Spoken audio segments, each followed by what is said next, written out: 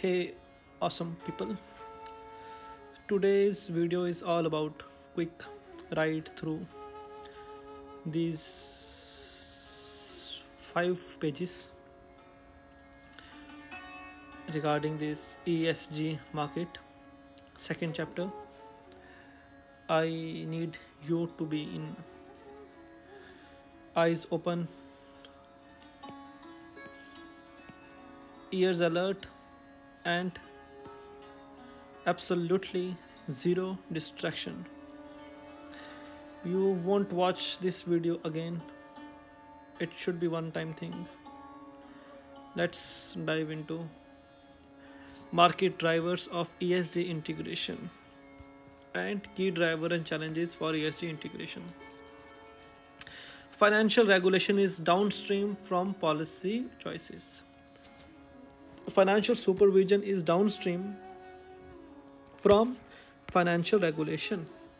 This section highlights the various roles policymakers and regulators and provides some example of sustainable finance regulation across the globe. Policymakers are responsible to the growing urgency of sustainability topics. Some issues can have a profound impact on first the stability of financial system, for example climate change, emerging issues such as biodiversity and resource scarcity, and second the risk of an individual investor portfolio. Objective of financial regulations are two: first, maintaining orderly financial market; second, safeguarding investment in financial instruments, saving pensions and investment vehicle, and bring about an orderly expansion of activities of the financial sector. Financial regulators consider how ESG factors might impact the stability of financial regulator considers how ESG factors might impact the stability of economies and the financial market, and how these factors might influence the long-term risk return profile of financial instrument. They also encourage and enable the growth of certain ESG products such as green bond, require disclosures on ESG characteristics. Other regulators can influence the ESG characteristics of companies by strengthening matters regarding environment, labor, communities, governance, and require further disclosure on those issues. Regulators generally involve three themes: first, corporate disclosure; second, stewardship; and third, asset owner. Regarding corporate disclosure, first one, guidelines of corporate disclosure typically come from a government or stock exchange or to encourage or require investees, companies to disclose information on material ESG risk. So there are certain reports, there are certain disclosure the company needs to inform or notify to these stock exchanges. While this does not impose any requirements on investors themselves, it improves their ability to consider these risks in the investment decision. Second, stewardship. Regulation on stewardship governs the interaction between the investors and investee companies and seeks to protect shareholders and beneficiaries as well as the health and stability of the market. In most jurisdictions, stewardship codes remain voluntary through mandatory regulation has been approved in Europe. What is stewardship? Let's see stewardship, what it means. The job of supervising or taking care of something such as organization or property. Job of supervising or taking care. Regulation on taking care governs the interaction between investor and investing companies seeks to protect shareholders. What is required? So this is about when they're taking money from the investors and now they need to take care of the money. Asset owner. Regulation on asset owner typically focus on pension fund, requiring them to integrate ESG factors and disclose their process and outcome. Some regulators such as those in the UK, Australia, Singapore are also beginning to consider climate risk for the insurance market and the financial industry more widely. Exhibit 11 illustrates how policymakers and regulators tie together various sustainability policy objectives with the regulatory interventions. The relation between high-level sustainability policy targets and toolkit of financial regulators. High-level policy goals: ratified and internationally accepted sustainable goal like SDG, like Paris Agreement. Perfect. Second, high-level policy option like legal restrictions on damaging activities, taxes and charges, pricing on externalities, carbon pricing, public investment subsidies for active with positive impact, challenging private financial flows to investment with sustainability benefits, example to support climate mitigation, Paris Agreement, third main goal. Primary purpose: the enable investors to identify assets with sustainability benefit, improve the assessment and market price of sustainability risk, financial sector regulation, risk management requirements, test, capital requirement, etc., etc., etc. Increase awareness of sustainability risk and communicate supervisory expectations through public statement, reports, and research. Sustainability disclosure and accounting standard. Example of policy and regulatory development across globe. In a review conducted by PRI on sustainable and finance policy in 2019, 97% of the new or revised policies were developed after 2000. The continued acceleration has been driven by the rapid development in Europe, with many initiatives being developed under EU Action Plan on Financing Sustainable Growth and Asia, where markets have been significant updates to reporting requirements and corporate governance expectations. Another significant factors has been periodic revisions of stewardship and corporate governance codes, with national authorities introducing or periodically strengthening ESG expectations. Stewardship is closely linked to shareholder engagement. Further details can be found on Chapter 6. Global Task Force on Climate-Related Financial Disclosures. In 2017, the Task Force on Climate-Related Financial Disclosure (TCFD). We will make a separate video on these disclosures. Let me take a screenshot. 1, 2, 3, 4, 5, 6. Aha. Okay. In 2017, TFCD released climate-related financial disclosure recommendation to help firms voluntarily disclose information to support capital allocation. Since its launch, TCFD recommendations have been made mandatory in various jurisdictions such as New Zealand, Switzerland, Hong Kong, SAR, Japan, Singapore, UK. In the EU, SFDR, Sustainable Financial Disclosure Regulations, which has a broader scope than TCFD in terms of sustainability topics, effectively made TCFD mandatory. In the near future, wider TCFD implementation is expected with all of the G7 countries, including backing mandatory reporting, meaning that Canada and US will now move to mandatory TCFD reporting. The TCFD recommendations center on 4 key areas: governance, strategy, risk management, and metrics and target. Europe, EU Taxonomy Regulation. EU Taxonomy Regulation published on 22nd June 2020 established a framework that states conditions for economic activity to be considered environmentally sustainable. These include contributing substantially to at least one of the 6 environmental objectives listed in the next paragraph, doing no significant harm to any of the environmental objectives, and complying with minimum EU specified social and governance safeguard. The taxonomy regulation established 6 environmental objectives. First, climate change mitigation. Second, climate change adaptation. Third, sustainability. So this is taxonomy regulation. 6 objectives. First is climate change mitigation, climate change adaptation, sustainable use and protection of water and marine resources, transition to a circular economy. What is circular economy? There is a separate video on that. A separate video on the glossary. In that glossary, I have covered circular economy, pollution prevention and control, the protection and restoration of biodiversity and ecosystem. Europe EU Sustainable Finance Disclosure Regulation (SFDR). Euro Sustainable Finance Disclosure Regulation (SFDR), published in December 2019, created requirements to promote consideration of environmental and social risks that may affect investment. These disclosures aim to enhance transparency of sustainably invested products to prevent greenwashing. It identified so-called principal adverse impact that have a negative impact on the environmental and social issues stemming from investment decision. China.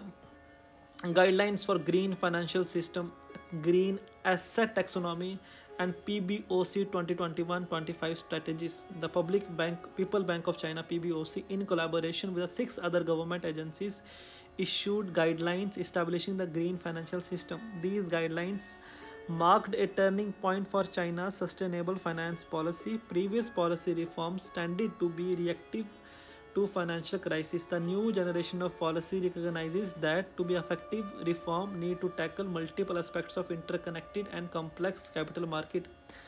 In addition, in 2021, China launched Common Ground Taxonomy with the EU, and in that year, PBOC, Public Bank of China, announces new 5-year strategy with strong support from origination of green loan, bond, insurance, and derivatives. What is special about these green loans and green bonds? Like the use of this money is stated in the issue of these bonds. Like these money should be used for environmental related causes, and they have no other use.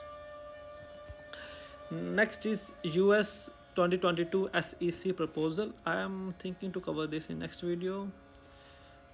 let's see what is left. Okay, in this video let's cover this key fact, and then after this there will be last video, and then this we have covered this chapter. Then we will, and in third or fourth video we are going to cover question bank, so that we have more understanding what is important, what is less important, and this way we are going to complete this chapter, and then we will move to next three chapters are going to be very interesting. First chapter is on E, second is on S, and third is on G. So first is will cover environmental factors, second will cover social factors, and third will cover governance factors. At the same time we have a playlist for glossary section. We are already covering ESG report of Citibank, so you can refer to that also. What is all about that report, what are the important areas, how banks are reporting regarding this ESG domain. So this all is going to help us in having a good grasp over this subject. Let's start with key fact. In 1987, a commission put together by the UN issued by Brundtland report. She was Prime Minister, I think, of Germany, also called Our Common Future, which introduced the concept of sustainable development and described how it could be achieved. The concept of responsible investing dated back to the 17th century. One of the first ethical mutual funds that moved to screen based on religious tradition was Pioneer Fund, which was launched in 1928. The modern institutionalization of ethical exclusion arguably began at the height of Vietnam War in 1971 with the establishment of the Pax World Fund. In the early 2000s, UN Global Compact's report Who Care Wins encouraged financial institutions to integrate ESG factors into capital market.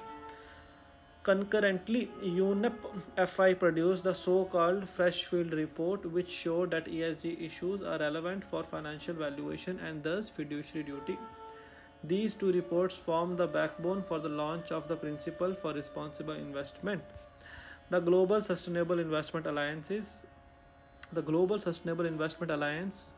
most recent report shows sustainable investing assets in the 5 major markets stood at US 30.7 trillion at the start of 2018, a 34% increase from 2 years before.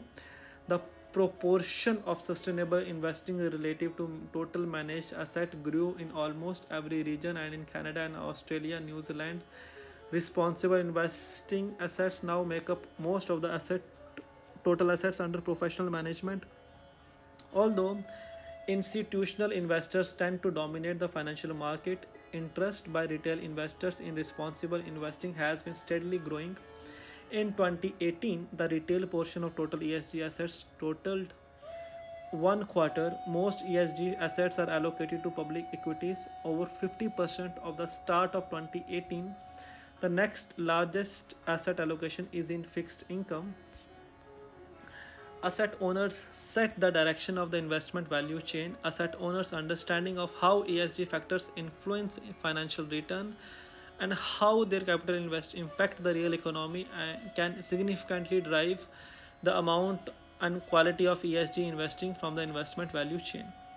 Institutional asset owners establish contracts known as investment mandate with asset managers. These are important because they define the expectations around the investment product and at times even aspects about the manager processes and resources more broadly. The large majority of assets owners signatories of PRI require in their investment mandate that asset manager act in accordance with the asset owner's responsible investment policy, and over half of the asset owners also require reporting.